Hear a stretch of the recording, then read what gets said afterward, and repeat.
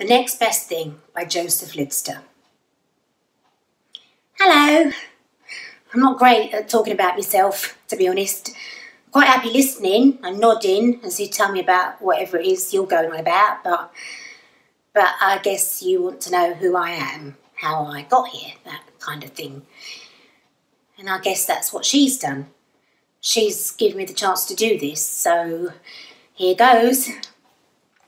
My name's Bunny Driver, stupid name, but apparently my mum had a rabbit and it died, and the next day she got the baby scan of me and she thought it looked like the rabbit, so she thought it was looking down on her or reincarnated or I don't know, but yeah, Bunny. I used to live in London, worked in an office.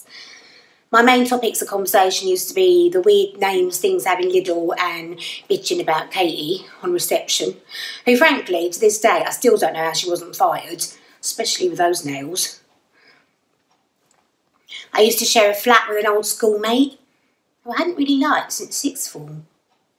And I used to go and play pub quizzes at the Dirty Duck, but only because I thought the quizmaster was fit. Seriously fit, though. Hands like shovels. Oh. And that used to be it. That was my life. And it was fine. Normal. Just, you know, getting on with it. Paid my bills. Watched Holby. Went home for Christmas.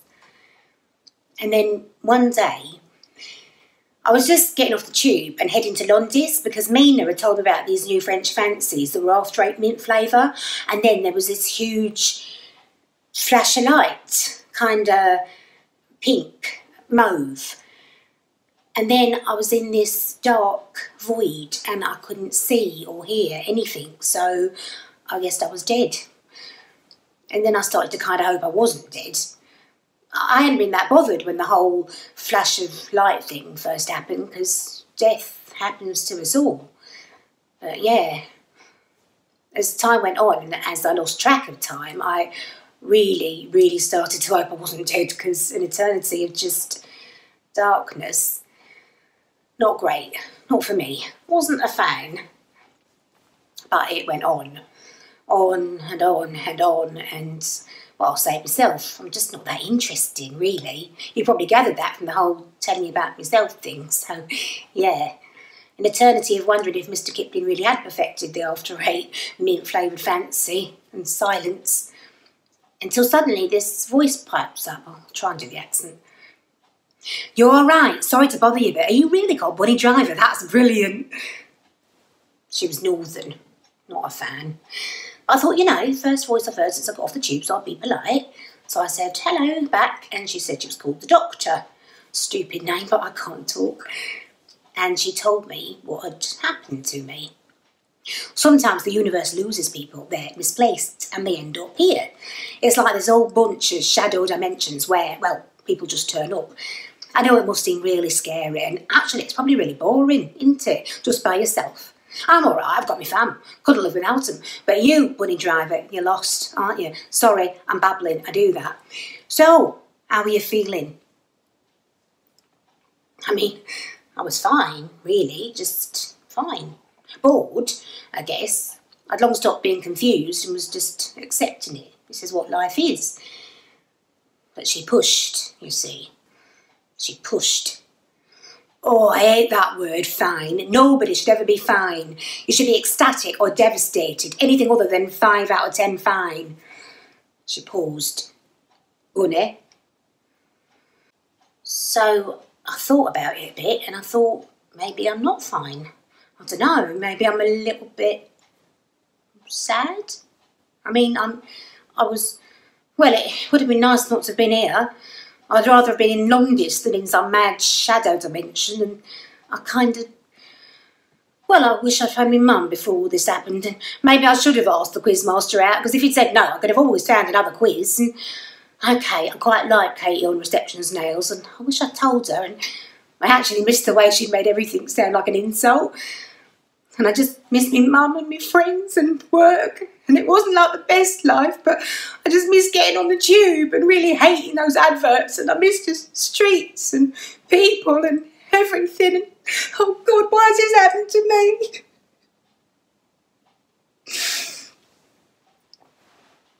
I had a little cry. I don't usually cry, not a fan. She spoke again, this doctor, and she said that she couldn't fix this. She wanted me to know right from the start that she couldn't fix this. Some things can't be fixed. Sometimes the universe misplaces people and we end up in these little shadow dimensions, these bubbles of silence. But what if I could connect the bubbles, Bunny? I said I didn't know what she could.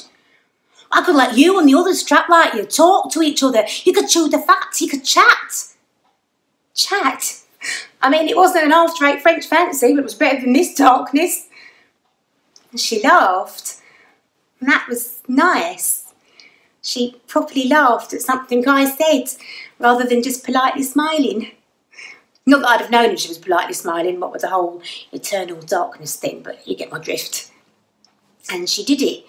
She explained how she was doing it as she was doing it, but she got as far as something called harmonic fusion rods, and I trailed off and just nodded and smiled.